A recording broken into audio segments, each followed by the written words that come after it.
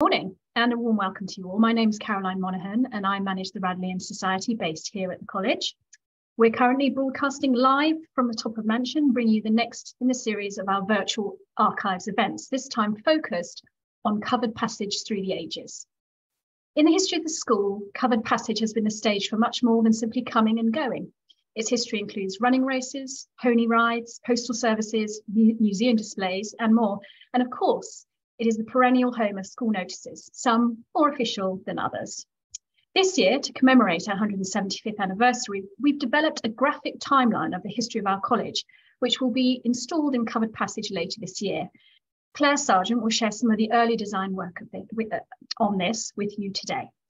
But before we go on to that, just a few housekeeping items before we begin. So please keep your microphones on mute, just to avoid noise distraction when Clare's talking. We do want this to be a very interactive session, but we also need a little bit of crowd control. So if you want to ask a question, you can either post something onto the chat function, or you can put your hand up virtually, or you can just put your hand up and we'll look out for you and we'll direct the question to Clare when she's finished speaking. I also need to let you know that the event will be recorded just for use on our website so that those who wanted to come today and couldn't can still take a look and enjoy the event. So without further ado, I'm delighted to be able to introduce Clare Sargent, our archivist. Clare's worked at Radley for over 25 years, as well as being our archivist. She's also a classics don. She is expert on all things Radley, and we are really looking forward to hearing her perspectives today. So over to you, Clare. Hello, thank you, Caroline. I wouldn't say, given the a distinguished company who are with us today, that I am in any way the expert on Radley or on covered passage. So what I'm hoping for very much is that I'm just going to introduce some images and some ideas. And what we'd really like is for you to just sort of chip in and talk to us about your experience of covered passage. And as Caroline said, one of the things that we're doing is creating a new timeline. This has arisen out of the work that's been done from Untold Stories, which I'm sure you've all read. I had a lovely letter from New Zealand yesterday from one of our oldest members, from Brian Roper, who's well into his 90s now, about how much he'd enjoyed it and the fact that he has a photograph on page 70, which he'll now be showing to everybody in New Zealand. So that's a really nice thing. And out of that, we've because we've done so much research and we've done so much work on timelines and so on, it was time to redecorate covered passage, which was last done for the 150th anniversary. But you can also see from what's up on the screen there, it goes back a very long way. This is the earliest photo that we have of it, which is from the 1890s. It's by Henry Taunt.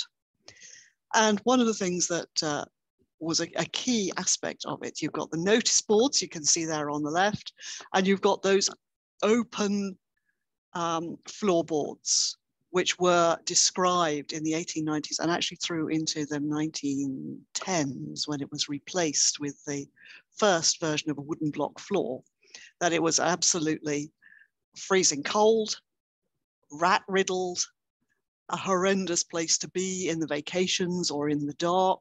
And we might view what it's like to be there in the dark at the moment, a little later on. But it started life as an open cloister, open to the side, and then was closed in with a roof.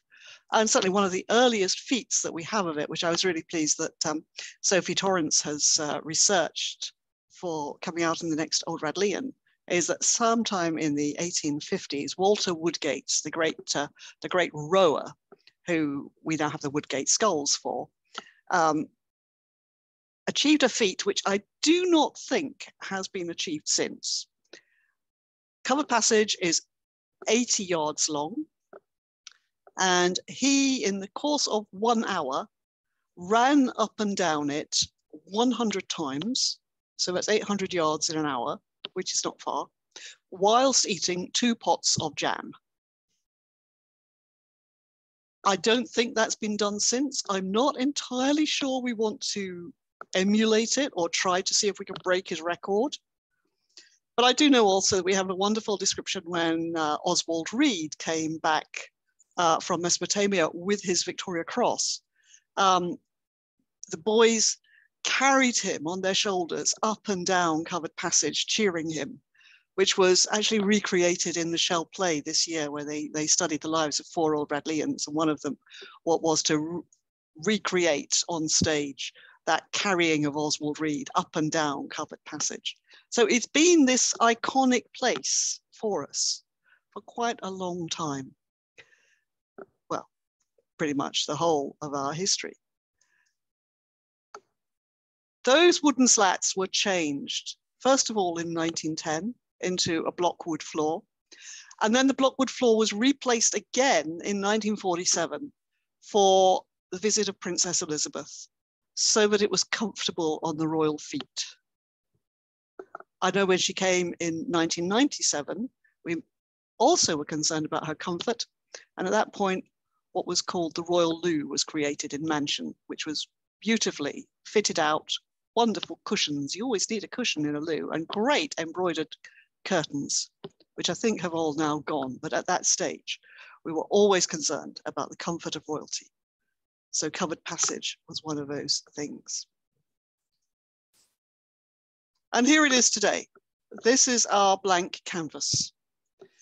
Covered passage has just been decorated in the last, over the summer and part of last term.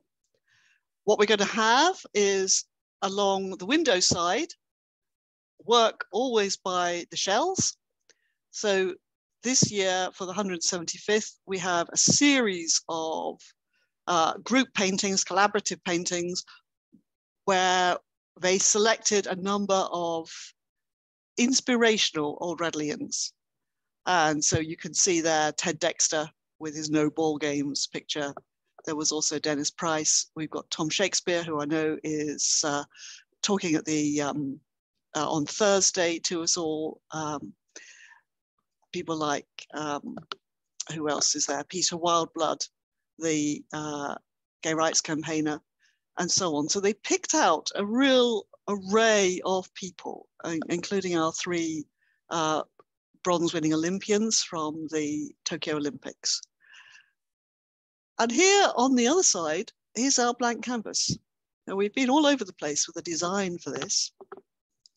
And what we're aiming for is a timeline of Radley events, photographs, sketches, all sorts of things that just give us 175 years of the school's history. At the moment, this is the mock-up of how that is going to look. And you can see some of the people that we're picking out, some of the things which are important. The visit of Montgomery in 1947, when he described the Battle of El Alamein to the school. And one of the great things that he did then, of course, was to sign the drum. And I know that the CCF group have been looking for that drum.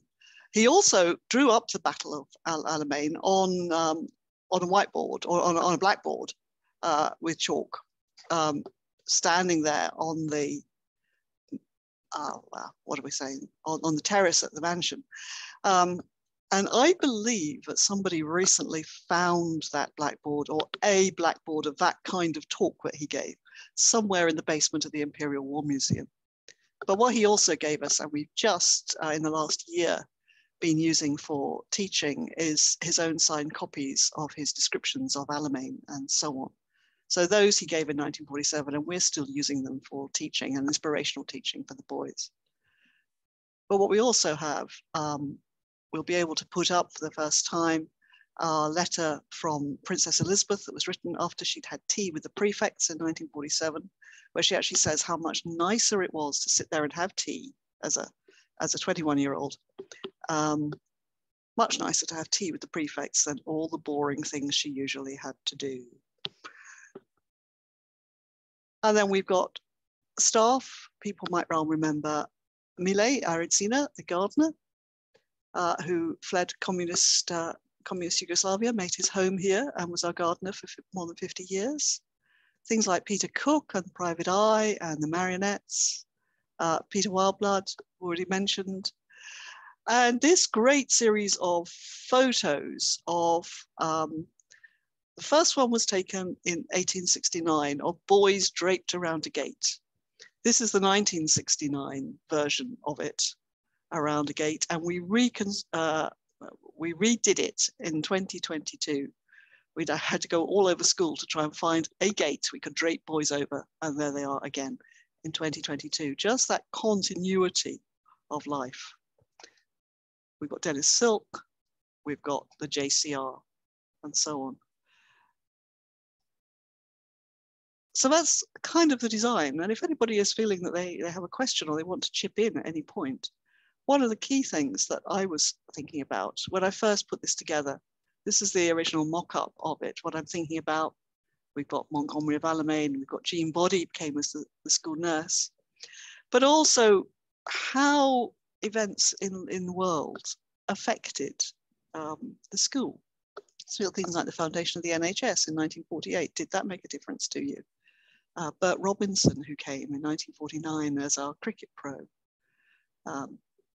We'd talked about the Korean War and John Firth, who was killed in active service on his national service. And a lot of you, I know, did national service right up until 1960. But then those sort of quiet things that happened, things like in 1951, O and A levels replaced the school certificate, and suddenly you have a whole different way of teaching.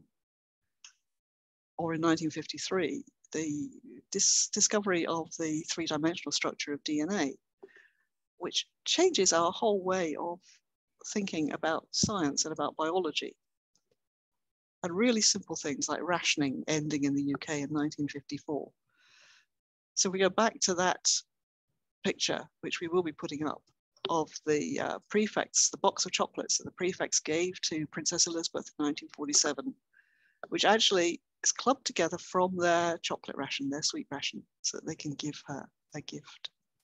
So these are the kind of things that we're picking out. Marionette Society, Peter Cook's The Impact.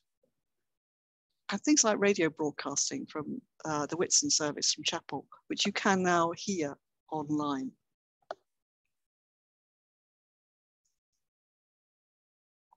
Again, Dennis Silk, the JCR, which is one of those great moments. And there's that 1969 photo in depth. Was any one of you part of that? So is there anyone who's there who is ready to chip in with a question? Cassie, is there anything on the chat, or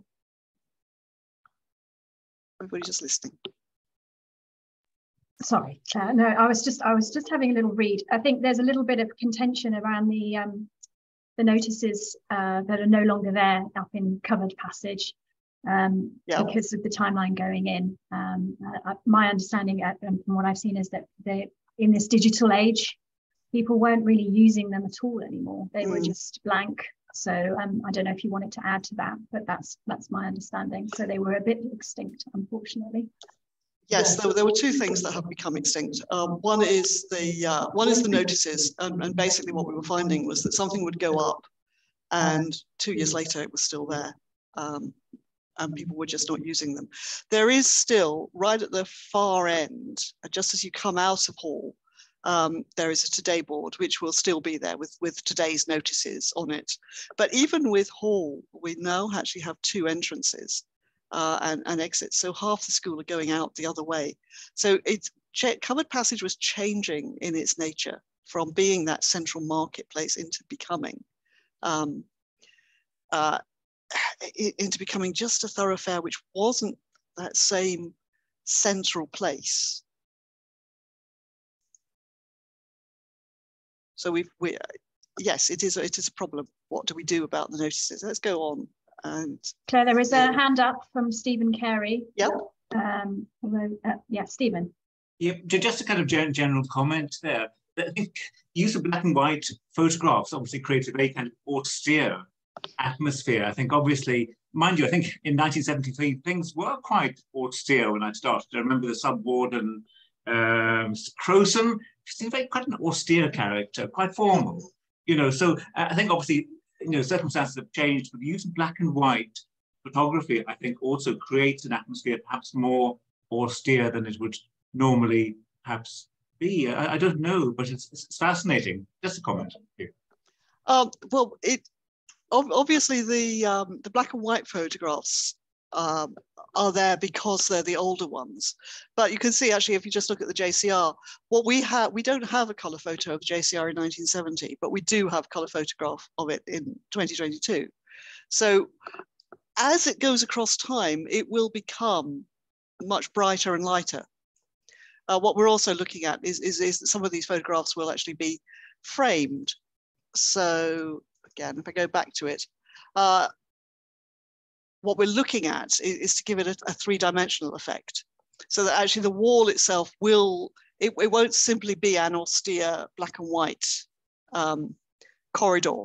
It will have pops of colour throughout it.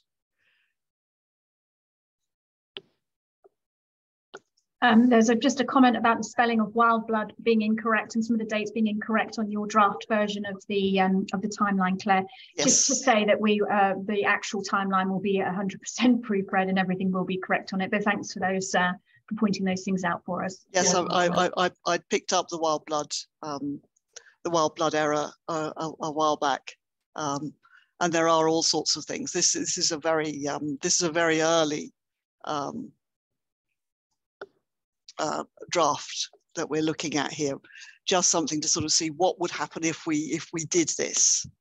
So yes, I mean, we've got here this lovely painting of cricket by Barrow, which is from the 1880s, and obviously that's against 1948 for Ted Dexter and so on. So yes, this is a work in progress. We will be changing an awful lot of things on it, but when you actually see the whole thing, I can guarantee it will be proofread. It will be much more rigorously done than this original sketch. Another little question, actually, Claire. When did surpluses come in and go out? Surpluses? Yes. Well, we've always had surpluses. At least we've got photographs of surpluses in the 1890s at the move between the old chapel and the new chapel. There's a lovely picture of the choir, because they were having services and walking from the old gym. So that's a great photo which shows them all in surplices, and they still are in surplices. One of the things they've just asked me actually is that they've been tidying out the vestry, and we have one or two historic surplices which have come into the archive. We have very few garments, I must say, in the collection, and we're not really geared up to look after garments, but when we do have something of that importance, like the change to a surplice style, which you wouldn't think is something that changes, we do keep them. So the surplices are kept. I actually have another couple of comments. I thought the JCR opened in 1969, a nice story. Before I left at the end of the winter term, I remember being covered in brick dust, scrubbing down the vaulted ceiling with a wire brush, and when it was all done, having a beer there with Warden Silk. Fantastic memory there. Stephen says he assumes gowns are still worn. Yes, they are. I can assure you they are. Oh, gowns are still worn, yes. And used by boys to mop up milk and jam at dinner. Absolutely, yes. I always feel that when they're with the self-service food,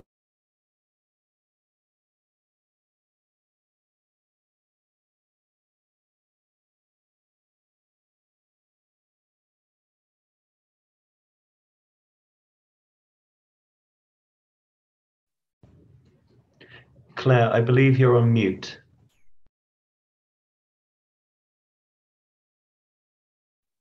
How long have I been on mute? Hours. Right. So right at the end of it, you'll all remember the room at the far end. This was the sixth form.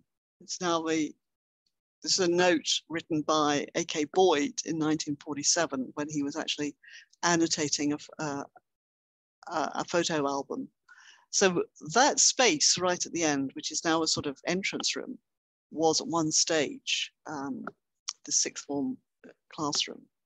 And you can see it's got paneling on there.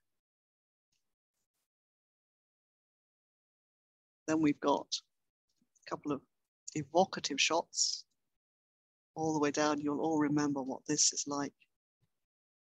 And the elections. So right at the far end, we've got that room set up as, I think at that point it was a careers room. There are the boys in their gowns still in the, I think this is the early 2000s. So still that central place where you come to do things. And going right back, this is something that was being discussed as to whether we might do this. This is actually in Cloisters, obviously, not Cover Passage itself. This is the museum, which was started by the Natural History Society and contains all sorts of things.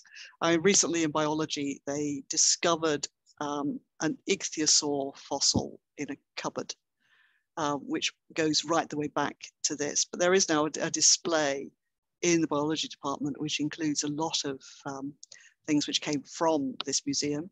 And the geology department are using quite a lot of the rocks and fossils from it still for teaching.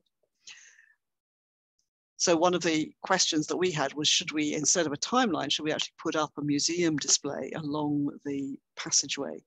And what we're thinking of is that what we might do is to have a small display in Stone Hall, which can be constantly changed, and we can actually then sort of bring things out, which would be nice to see. But a static display, I kind of feel that after a while, you stop looking at it and you don't see it. And that actually is one of the issues that we have with the timeline, and we're designing that in panels, so that if we want to change it or add to it, we can just take something down, update it, and so on.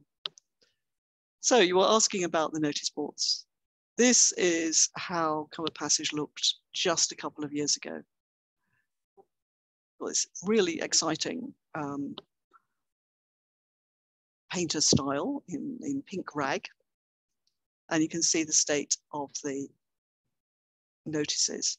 But I know one of the key things about Cover Passage was the letters page. And I'm really, really sad that the letters were never kept. I know Hamish has talked about those at length. So is anybody on the screen or with us at the moment who actually wrote a letter, read a letter, was impressed by a letter? Now there is no public mechanism for the boys to make that sort of statement in the way they used to. Hugh's putting his hand up, Claire. Yep. Hugh? You're on mute. Hugh, you're on mute. Can we unmute him? Right, can you hear me? Yes. Right, you can hear me. Hugh Hudson here, 1951. Very nice, Claire, of this presentation. And the picture you've got at the moment is one which, of course, I remember from the 1950s. All lots of notice boards put up, different categories of sports and classrooms and sixth form and societies and clubs. Everyone put notices up there. What I remember in particular, two events. One was, I think, from about 1953. David Goldsmith, then a junior master, put up a little handwritten notice one afternoon saying, Roger Bannister's broken the 4-minute mile at nearby Iffley Road in Oxford. That was a historic event, 4-minute mile. The late Roger Bannister, who became head of an Oxford college or Cambridge College, and he broke the 4-minute mile record, which was a world-shaking event in those days. Now, of course, many people have probably run faster than that. The other event which I remember, you mentioned letters. I don't remember letters as such, but another then junior master, D.T.M. Burks, Scotty Burks, taught French and German to me as well, put up a little handwritten notice saying a German family would like to make an exchange with an English boy. And I saw this, and I was just learning German at the time and French. And I happened to mention it to my mother next time I spoke to her or wrote. And she cottoned onto that like anything. And we arranged an exchange visit, which was extremely successful. And I'm still in touch with that family, 50, 60 years later. And I have 2 younger sisters, and the boy Jens had 3 younger sisters. So we exchanged from 1953 for the next several years, coming and going, which was quite an event so soon after the Second World War. And it made my life, improved my German, improved my self-confidence. And that was one small event of covered passage for me. Over. And Hugh, did you keep up with them As after I you said, left Radley? yes, still in touch, still in touch. That Oh, was excellent. That was 1953. It's now 2022. So nearly 70 years later, I'm Yes. still in touch. We're all still alive and kicking. That is excellent. That's an excellent story. Actually, Claire, we've got a couple of amusing stories while we're here. Apparently there was Don's Austin 7 car was put in classroom number 18 at the end of the summer term 1954. Nobody's kind of really sure how they managed to get it in there. And then put on bricks in Mem Arch was Ken Brookman's car in the late 50s. So there's a lot of car talk here. And also a note that Roger Bannister was Master of Pembroke, Oxford. That's right. Excellent. Yes, there was. I remember in Cambridge there was quite a discussion about a double-decker bus, which I think was got into Trinity Great Court, and the porters could not get it out. It was larger than the main gate.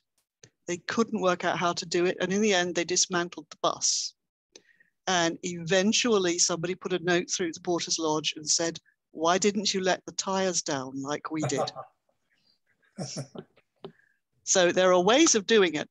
I also do recall in classics, the McChesneys, he was F's social tutor, kept chickens which used to roam around in front of the mansion. And one boy managed to smuggle one of the chickens under his gown into a classics lesson with Ian Campbell. And halfway through the lesson, Ian turned back from the whiteboard to his class to find the chicken sitting on his desk. And he had no idea how they'd got it, how long the boy had had a chicken under his gown through the entire lesson, waiting for that moment. And also in terms of notices, of course, Covered Passage had the most momentous, one of the most momentous notices ever written in Radley, which was in 1914, when Gordon Selwyn stuck up the notice that said rugby will be played. That was it. Rugby became the school sport, just on a notice in Covered Passage. And they then spent the next 20 years arguing about it.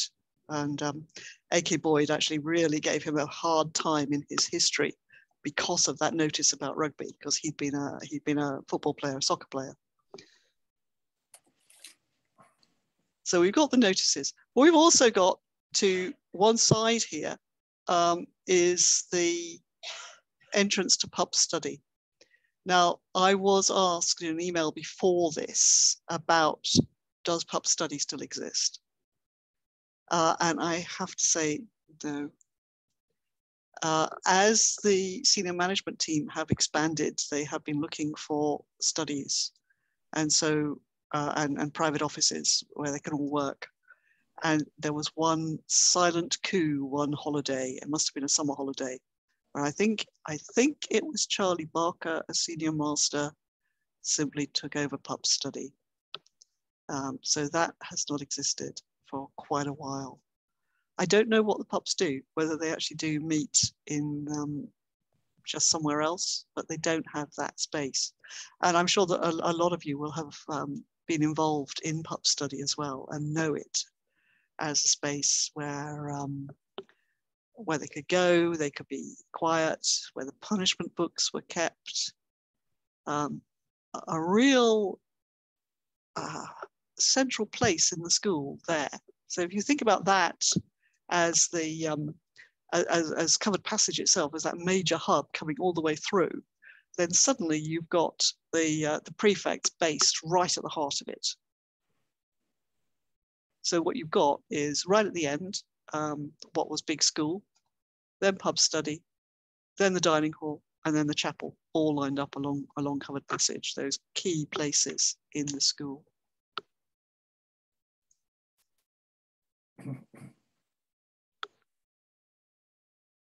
This is Angus MacPhail actually enjoying himself.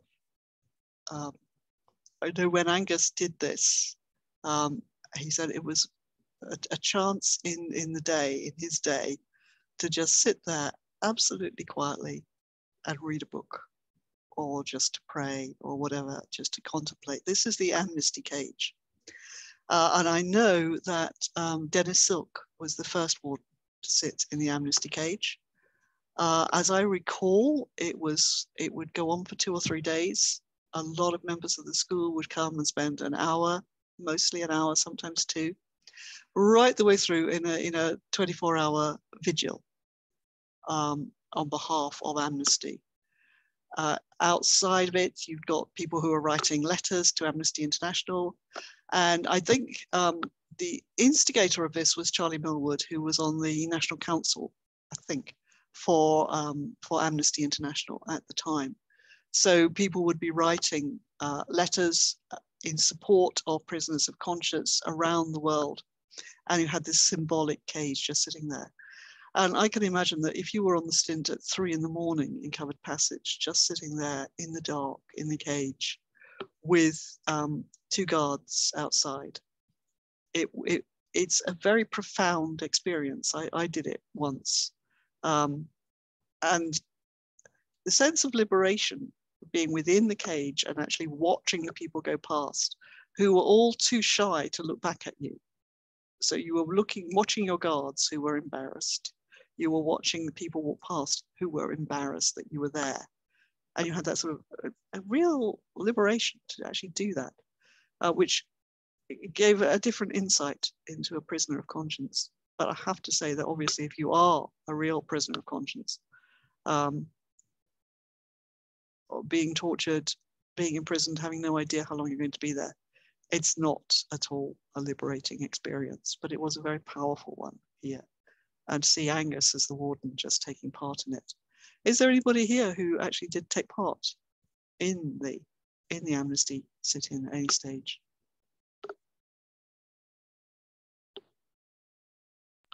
There is a note, a good spot actually, from Neville saying there is another protester in the corner of this image that I hadn't actually spotted. It's true, yes. While I'm here, just a couple of things. A note here about remembering D.T.M. Burke's French lessons conducted entirely in French, including Ouvrez la fenêtre on freezing days. Yes. A question, which I'll come to, a note from Jock just saying that pub study used to have a television in it. Very nice. A question around whether or not there are any photos of the boys lined up in covered passages in surplices before Sunday services, and I think Saints' Day. So that's a question.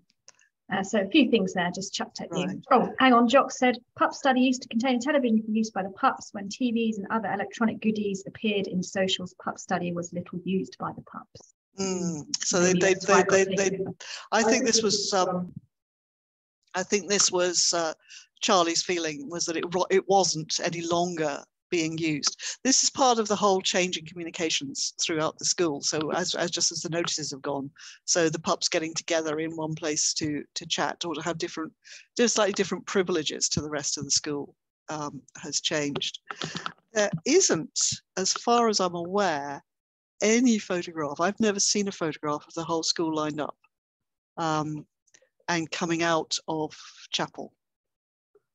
I was very aware of when I was working on World War I, that one of the figures for the War Memorial Arch is that there are more than 230 names on the War Memorial, which is the equivalent to the entire school in any one year during that war. So when I was working on that, standing outside of chapel as the boys stream past, a very, very powerful sense that this is the whole school walking past. And if we were in World War I, these would be the fallen. This would be all those who had died in the war. And so to that moment when we actually do see, that's the only moment in the day where we see the whole school together, is streaming out of chapel. which they still do. And that's a point. We do need at least one photo of that. We've never seen one. But one of the great things about it is that it's really, really a great place. Where we talked about Walter Woodgate running up and down it. This is the beginning of robotics in the school. This is the Remote Control Car Society, who are using it as their racetrack. Absolutely great, great photo that somebody took. And certainly at the Society's Fair, Anthony Williams still runs the Remote Control Model Aircraft Society, and they fly them up and down Covered Passage for the Society's Fair.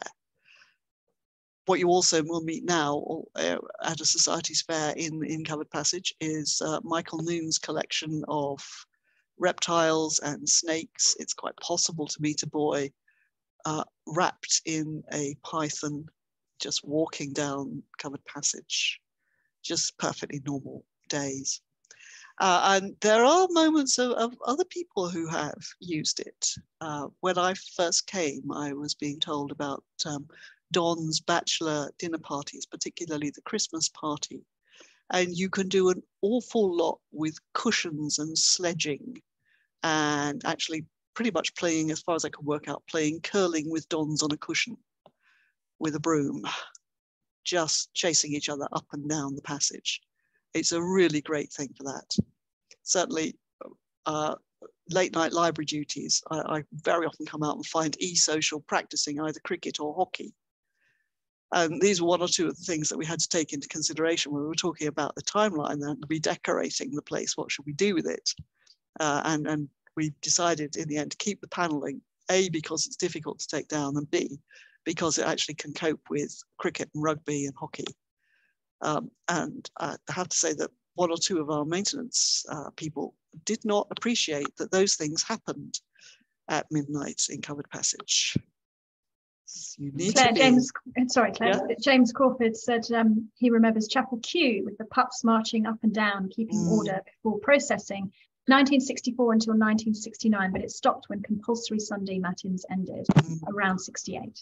Yes, yeah, yes. They don't queue up now. They go in together, in as they arrive, but they come out in a great long stream. And what you have now are the Dons who've been to chapel service are lined up along the wall. And it's a great moment for sort of grabbing a boy you want to talk to or grabbing a Don that you want to talk to. And I have to admit, there have been times when there's a boy I've wanted to talk to, and I can see that he's making a point of being on the other side of the corridor, so that I've either got to bash my way through all of them to get to him, or he can just sort of pretend that I didn't see her. How could I possibly have seen her in the crowd? So that is one of the things that they do all the time. Go backwards. So the room right at the end, this is it between life. We saw it already as a sixth form room, and actually I think the sixth form room is probably over here through the gates, the doors.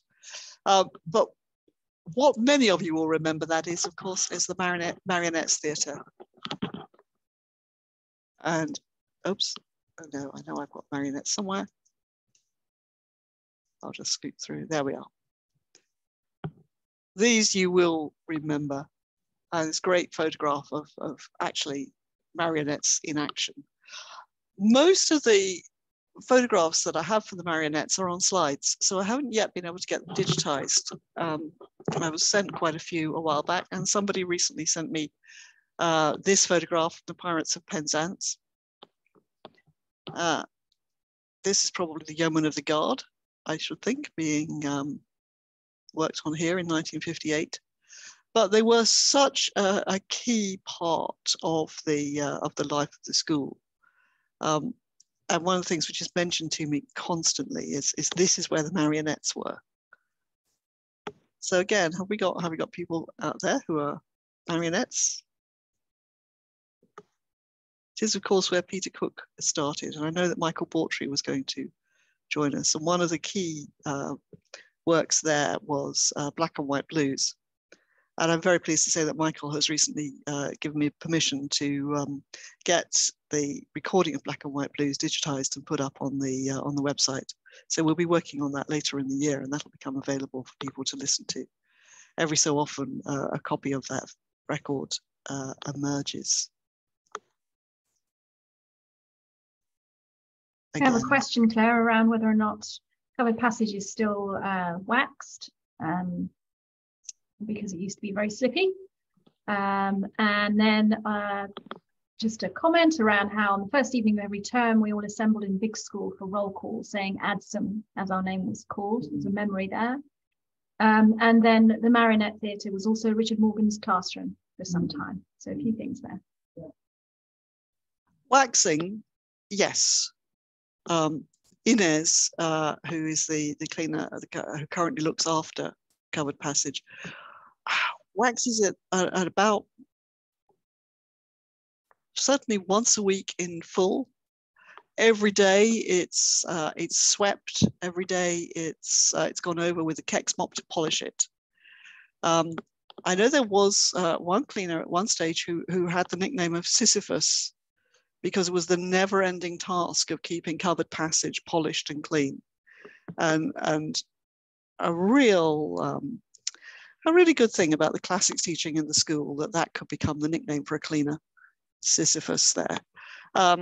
So yes, it is looked after all the time.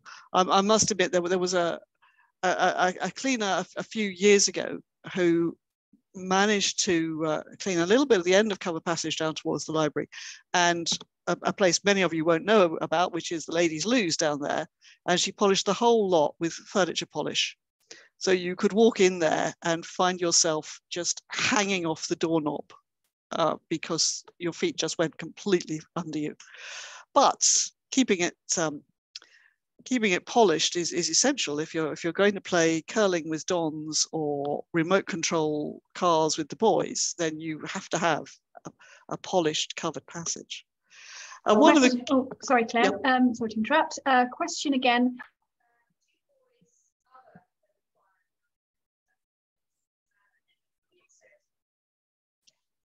Will you hear me through the microphone?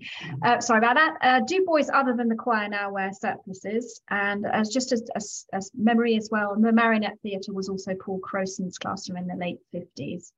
But the question is about the choir and whether or not boys more broadly wear surplices. No, only the choir. Only the choir are in surplices, and they're in surplices for most of the for most services. I think anything that the choir is singing on, they're in a surplice. And I think I saw an advert earlier this term for a robe mistress or master, someone who could actually look after the choir robes and keep them in order. Just at the moment, the choir is over 80 strong. So it's an awful lot of work to make sure they're all in surplices and neat and tidy.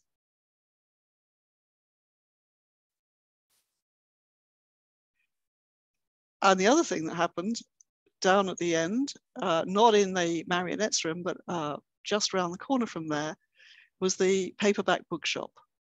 Now I think this was Hamish Aird's invention. I'm not sure. And I think the boys who worked in the paperback bookshop, stocking it and keeping records of it, actually some went into book selling and some went possibly into publishing. This obviously is a publicity shot for the Radleian, but certainly when I came, it was still a very popular part of the school, somewhere where you could just get a book to read. And I think what killed it actually was Amazon. That in part we moved it out. People just stopped going to bookshops to get the books that they wanted. They could get them delivered directly by Amazon, so it wasn't being used any longer. But that, again, I think is something that many of you will remember, because it was there certainly for 10, maybe 20 years, a long time that we had that paperback bookshop there. And this is that end room, post Marionettes, after it had become the careers library. And careers is one of those interesting things that sort of developed late 70s, early 80s. Obviously now it's a major part of the work of linked to the Radleian Society. But actually somewhere where you had all of the university brochures, guidance, and so on.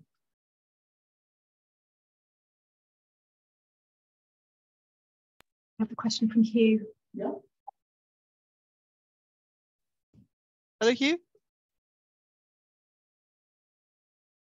Can you unmute, Hugh? Right, can you now hear me? Yes. All right, just a very brief comment on careers.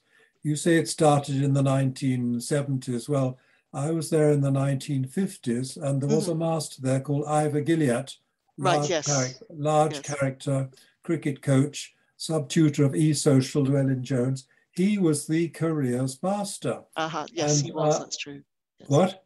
Yes, yes, you're reminding me of that, that's true, yes. Well, I'm just reminding myself because he wasn't much help for me. I managed to get going without his help, but I know that he was quite good on certain connections, business and commerce and so on. How he had that, I don't know, but I think a lot of people were helped initially to think about a future career, whether going to university or not, etc., from Ivor Gilliatt. Yes, I think he was, thinking back, I think he was very much using the network connections that came from the Radleian Society. But when I'm going through some of the older paperwork of letters from old boys after they've died and so on, there are quite a lot of letters to and from Ivor Gilliatt about placing people with companies and so on. So yes, careers did go way back. What I'm thinking about here is where it became a more formal thing with a careers library and so on. So this is just a slightly different thing from that informal connection that Ivor Gilliatt was doing, but very much a case that we could probably go right the way back to the founding of the school, and there would always have been connections made and advice given.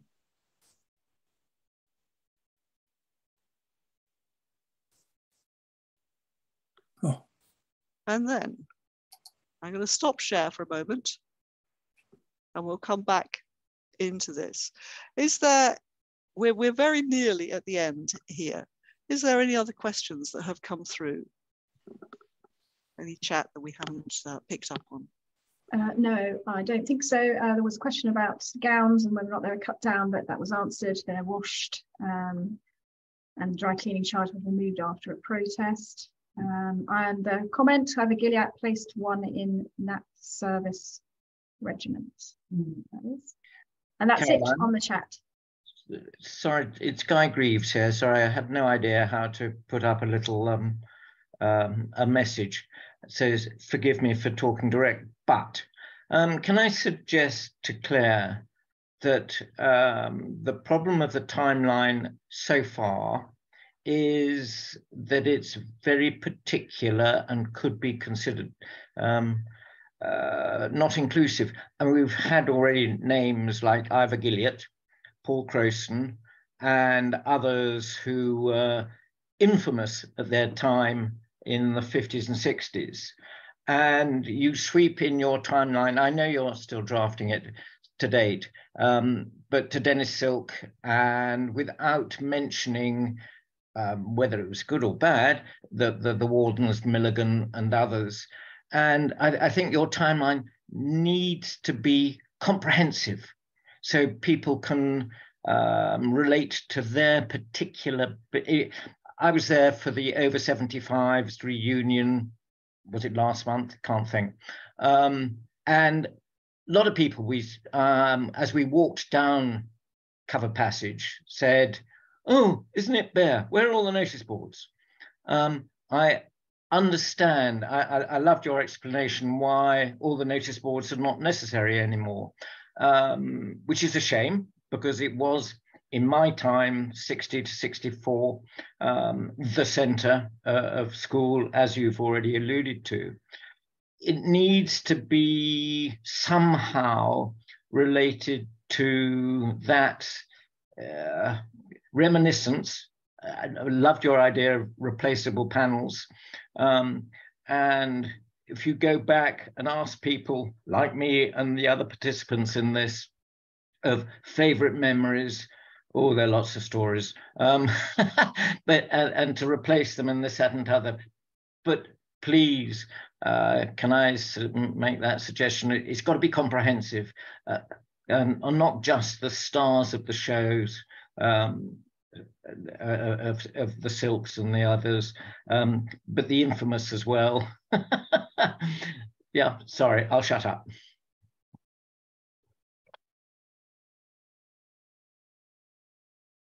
I think Hugh has a hand up as well.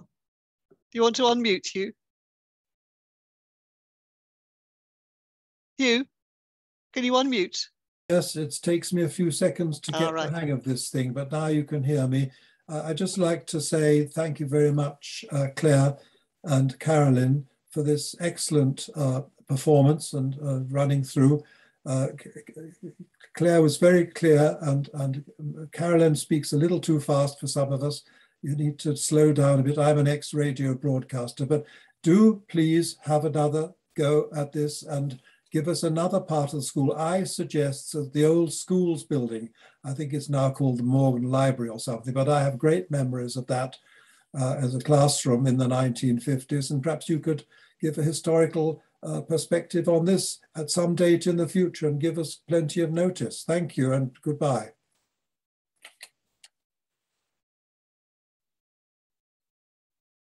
Yes, it's not the end yet.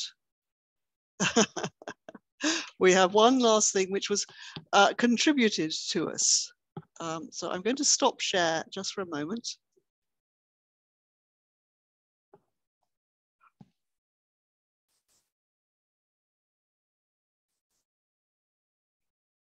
Oh, come on.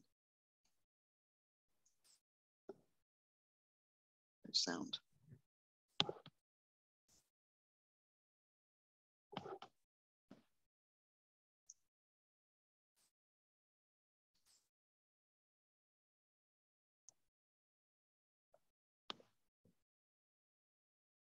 Guy, while Claire's doing that, I'll just come back on the timeline point. It is incredibly difficult to get every single thing on the timeline. So, and we're naturally, I think, as naturally going to have to leave some things out, and not everyone's going to be happy. You can imagine it could potentially be a slightly contentious thing, which is why we want it to be an evolving thing so that it can be added to over time.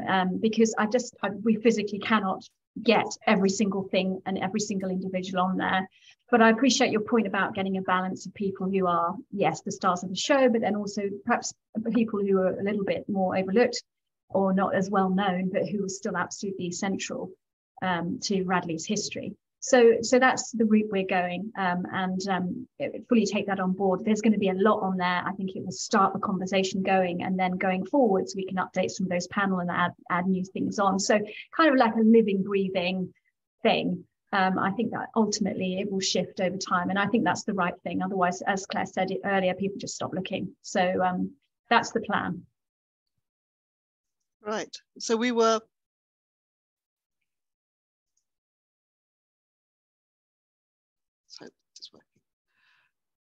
We were sent this, and I hope that it's going to work for us. Come on.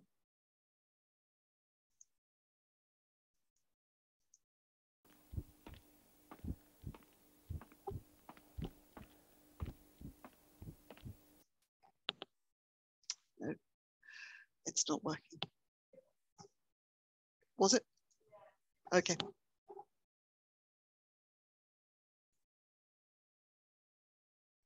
This is a video that has been shared with us. So it might be slightly jittery just because it's playing through all of your internet connections, but it's quite a nice little clip with a lot of atmosphere.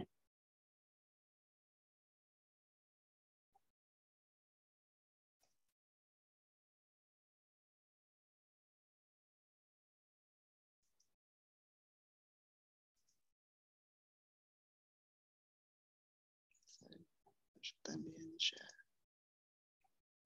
Hugh, did you want to say something while we're just getting the tech working? You're on mute, so just if you just pop that button again. I can't hear you yet. I think we've completely lost him now.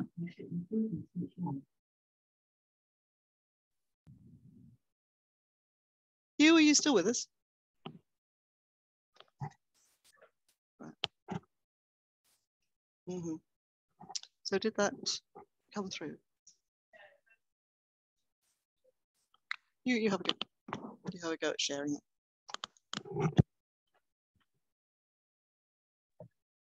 Thanks all. I must go, but thank you, Caroline. Thank you, Claire. Fascinating.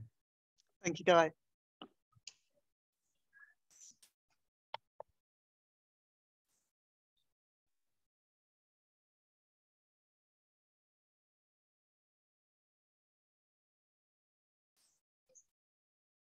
No.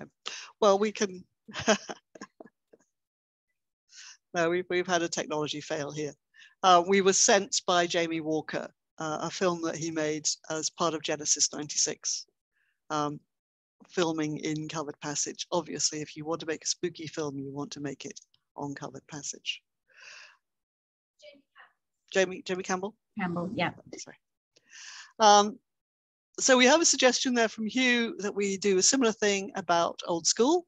I would suggest that we could also do something around the old gym site, which is something which has changed a great deal. So yes, if this kind of talk, just chat, people's ideas and reminiscences is useful to you, then come back to us and let us know what you'd like. I'm going to hand over to Caroline now. Yeah, I just wanted to reiterate, thank everybody for coming, and also to thank you, Claire. That was incredibly interesting. I particularly enjoyed also hearing all the stories and reminiscences and memories from the guests too. So that's brilliant. Before you go, just wanted to remind you of our anniversary, 175th anniversary book, Untold Stories. Claire referred to it earlier. It explores the history of Radley through Sewell and Singleton's original founding principles. This is still for sale and would make an ideal Christmas present. So please do get in touch with RadSoc if you want to purchase that in any time soon. So all that remains to say is thanks for attending. We hope that you found today useful and interesting, and we'll be in touch with further information by email about the next event. But thank you very much. Lovely to see you all.